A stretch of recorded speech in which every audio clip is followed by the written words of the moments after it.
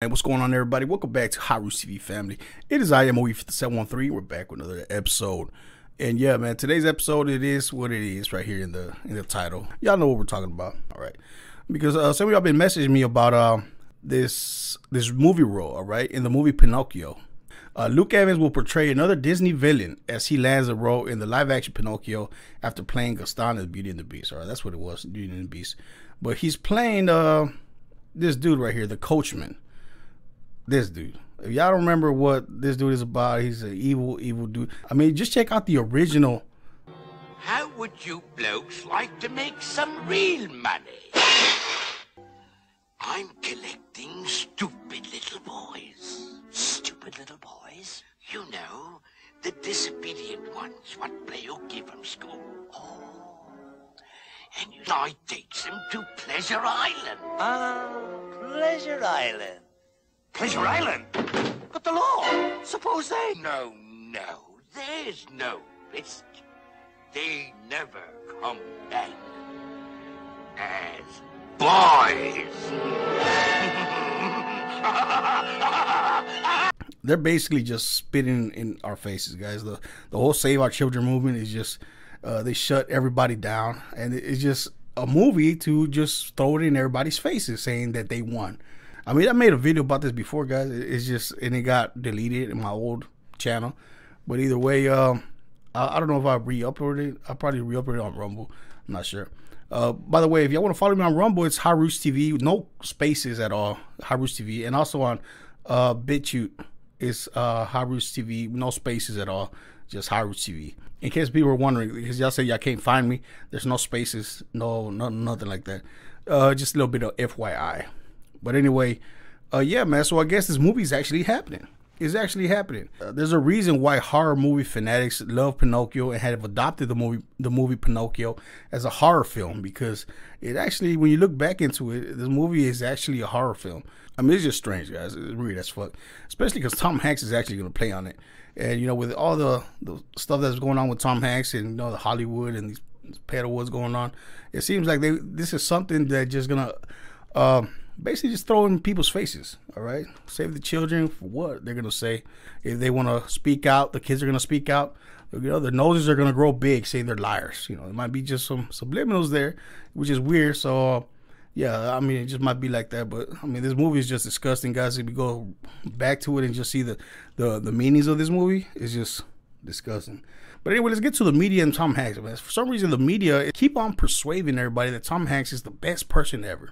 You know, because he just finished doing that movie, News of the World, with another young girl, you know, supposedly trying to save her from trafficking or...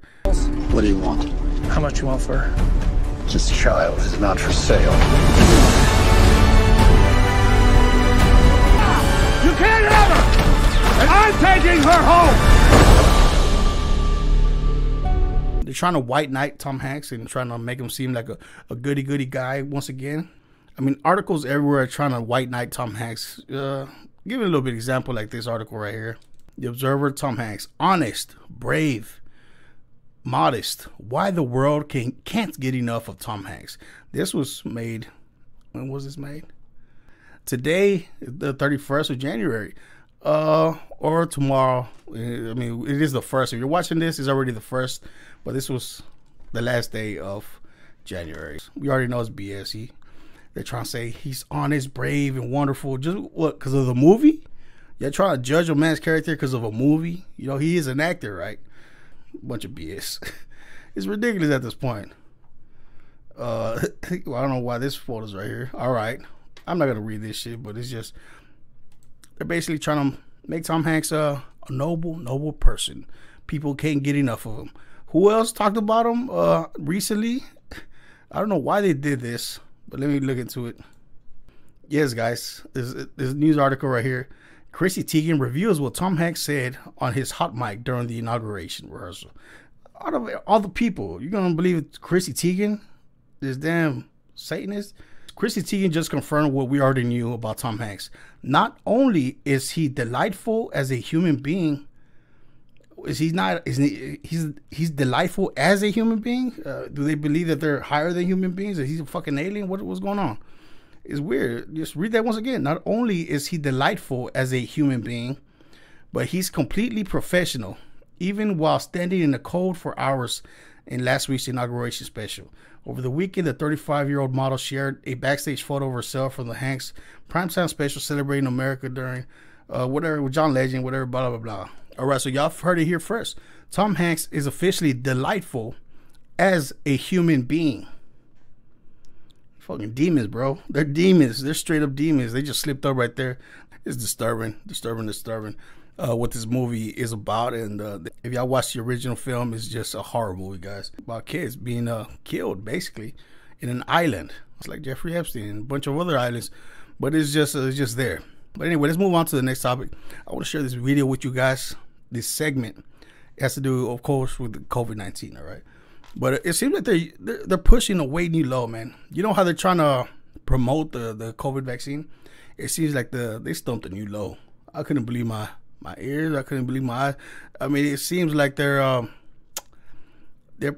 using Holocaust victims, all right, survivors, Holocaust survivors, as a way to manipulate everybody into getting the vaccine. You know, there's a weird agenda going on with the whole Holocaust and the Jews and, you know, the gassing and what they're doing right now, man. Let's just roll the footage. Irving Levine is a Holocaust survivor, a witness to the hideous atrocities of Nazi Germany during World War II.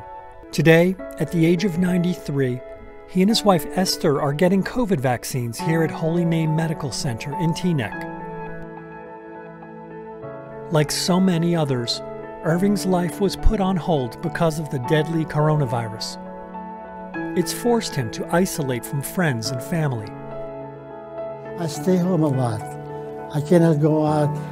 So now I'm sitting mostly home. Irving's son, Selwyn, is a doctor at Holy Name and was on hand to witness his father's vaccination. It was an important day. For the past 11 months, you know, trying to protect him, especially me working in a hospital and perhaps being a danger to my family, he's been very isolated and separated from the family for this period of time. Irving Levine was liberated from the horrors of Nazi Germany and has every intention to survive this pandemic too. When they look at these survivors, they have this incredible will to live and survive. You never can do justice to making analogies to anything to the Holocaust. Everything pales.